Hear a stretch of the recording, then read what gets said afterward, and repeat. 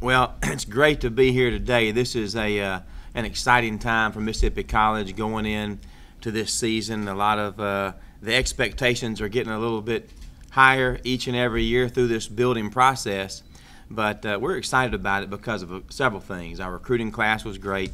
We have a lot of players that are going to help us this season, but we also got to go through spring practice for the first time in 20 years. And of course, this was Division III school, and everybody knows this. So the transition part of Division III to Division II, that was something that Mississippi College hadn't had able to do that for a long time. So 20 years without spring ball. Last year we got a chance to do that. So we got a kickstart towards a more successful season.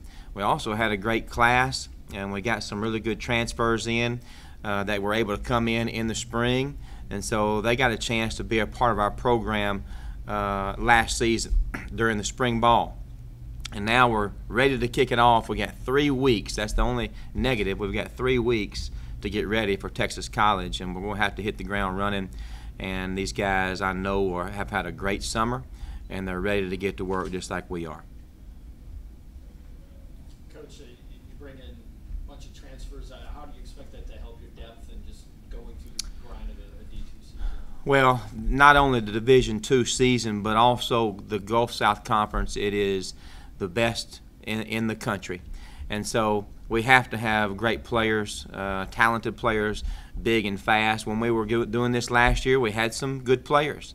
But we were also playing with some guys that were the year before playing in a Division III conference, and the Gulf South Conference is far from Division III. They're big and fast and strong, so we got pushed around a little bit early. We got better as the season went on, but this year we recruited some guys, these transfers, and we found out through all the junior colleges in the state of Mississippi is as good as you can find. So we're right here in the middle of it. It's a great place to recruit. Mississippi College is a quality place to be at. And we found not only some good players, but we found some good students and players that will fit in here at Mississippi College, but they're also going to be good on that field versus our competitors, the Delta States and the North Alabamas and so on. So I think we'll feel real good about those guys helping us, not only our depth, but our program for the future. For you and Seth both, I mean, how do you think the team handled that first year in D2? I mean, it wasn't any easy task at all, but how do you guys feel like you handled that? Well, I didn't handle it very well. I lost a lot of hair, and it's been tough. No, it was a difficult time. Nobody likes to lose. We want to come in and have immediate success. It's just not that easy. It's going to be a building process. We feel like this season, and I know Seth can see this too because he works out with these guys and sees the progress of the talent level is getting better and better. And we'll talk about the strength coach and what he's done as well. But a lot of things we've done through the Division II process that we couldn't do in Division III are being done right now. So those last year was, I'd like to say it was part of the process. We don't want it to be. We don't want to remember that. We're going to move forward. But this year I feel like we'll be more competitive, and we'll be able to compete each and every week on Saturday.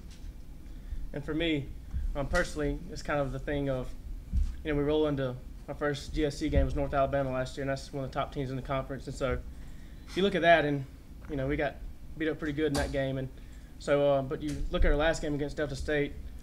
At halftime of that game, it was like 10-3, and that's one of the best teams in the conference right there. That co-champions of North Alabama. And so, just the progression throughout the year of us figuring out who we are, and just growing in that really speaks volumes to me. And so, obviously, with spring practice, us being able to have spring practice as well, that really allowed us to.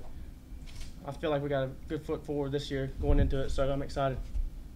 Raymond, did you shake the rust off? How you feeling out there on the football field? I'm feeling pretty good, man. Yeah, I shook the rust off in the spring.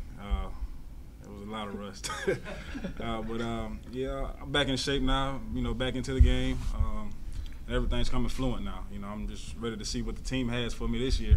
And I know they're ready to get after it, just like me. So, whatever this brings, it's going to be something good. What was the biggest thing you felt like you needed to work on during that spring and now going into fall camp?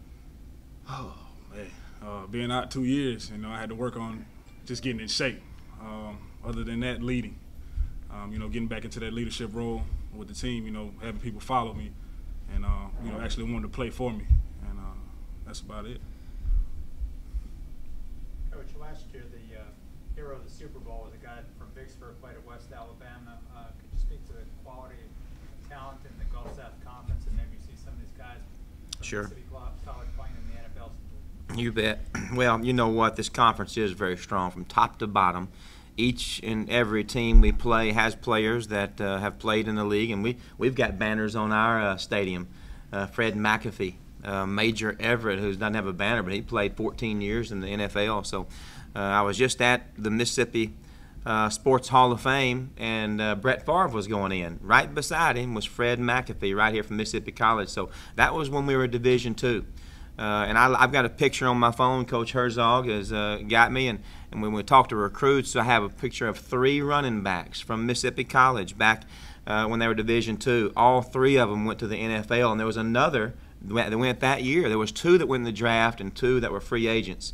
And there was no other in the state of Mississippi, not Mississippi State or Ole Miss. They were from Mississippi College. So the talent level has been that way around here for a long time. It's a great location, a great school. And there's no reason we can't get back to that. We've had scouts come through already because of the talent that we've recruited, and knowing that here in a year or 2, we'll have some guys who have a legitimate shot. You know, we want them to play well for us first, and then. But it's not surprising because the Gulf South Conference is definitely strong enough to have talent that can play at that next level.